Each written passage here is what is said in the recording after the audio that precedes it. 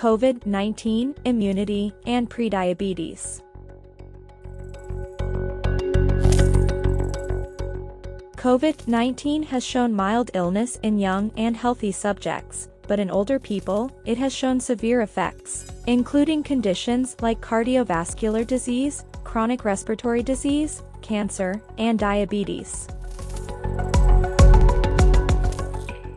The prediabetic state is an asymptomatic, intermediate stage that is characterized by blood glucose concentrations above normal, but not high enough to be classified as type 2 diabetes, while often goes undiagnosed. A recent paper published in the Journal of Medical Sciences commented on the COVID-19, immunity and prediabetes. Are we missing another target area to be explored?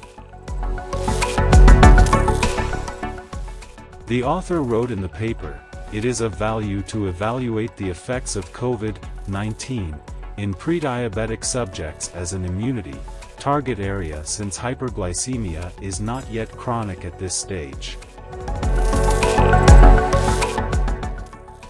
The author stressed that most people who are infected with COVID-19 do not even know whether they are prediabetic or not.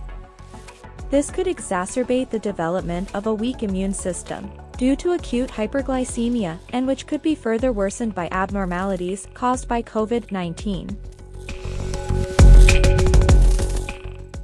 It was recommended in the paper that more research is needed to investigate the immune state in prediabetes COVID-19 patients.